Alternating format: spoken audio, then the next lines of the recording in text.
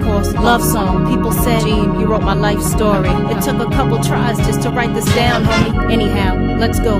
Delve like a periscope. 4 years in retrospect, take some time to recollect. I was living single now, money in the bank account. Studio, loft bed, truly mine, I painted red. 23 selling weed with Dutchess taped on the cases.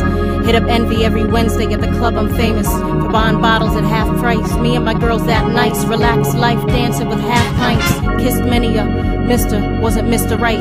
That's okay, sister was looking for Mr. Tonight. Then he called me up a couple times, we exchanged a couple lines, and I backtrack, repeat a couple times. When he hollered, hardly wasn't thinking, except I'm looking fresh like every ex you dream of meeting. On the humble, tumbled down a couple notches into swapping spit, gave myself, and I knew that he was popping shit. Crumbled to the advances, mumbling he saw it dancing. I couldn't stop the attraction, wasn't properly acting, and so I got down and it wasn't nothing. I kept on like my heart wasn't fretting, but I was hurting, y'all. You can't believe that somebody that you loved that much would ever bring their hands to you and properly touch. Face smack, you race back to when he kicked you in the back, muscle relaxing, struggling to erase the facts. Only one I thought who really knew me threw me away truly. How cruelly can love treat you? I learned a lot, learned how to numb the pain. After the liquor I could split him up out of my brain. Continued on though, dated a couple dudes. One was just lame, one broke my bathroom.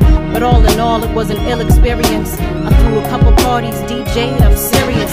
Cocaine was curious, was not for me though.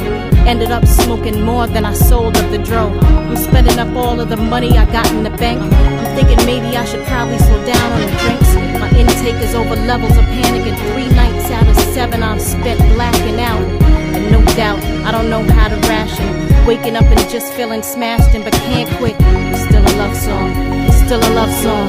Lord knows that I've waited so long, but all the love's wrong. Lord, is my luck gone? And just wait, the story goes on. Named Jason, I had replaced him with the last verse once we were forsaken. But we're both so much alike, alcoholics, tattoos, except that he's brolic. So I called him up in my apartment, watching cartoons, drinking Old E, and we're both stalling. We need more drinks, so we ventured out to the club, lick it up, then we vent about why things never worked, and then we started dancing. He's apologizing and I'm entrancing it. For the next 2 weeks we were inseparable, weed undetectable, drinking till inept until we would wild out. Both starting fights every club, both carried a knife, weapon lovers. We slept together, would check each other whenever it got too much. Bonnie and Clyde, rep whatever, he's my personal calendar.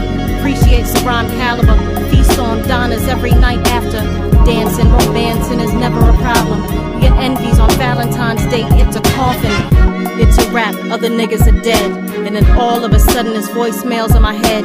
Just 2 weeks of this relationship, I should've known that this beauty would give way to some shit. I called him from the studio, the way that he flipped, and you'd think that we'd never just have lately kissed. He wanted space, started screaming, and I hazily gripped the phone, listened as he crazily tipped the scales thrown.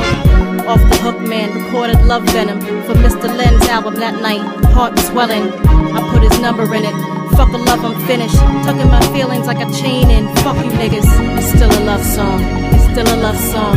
Lord knows I've waited for so long, but all the love's wrong. Lord, is my luck gone? But just wait, the story goes on. Come on.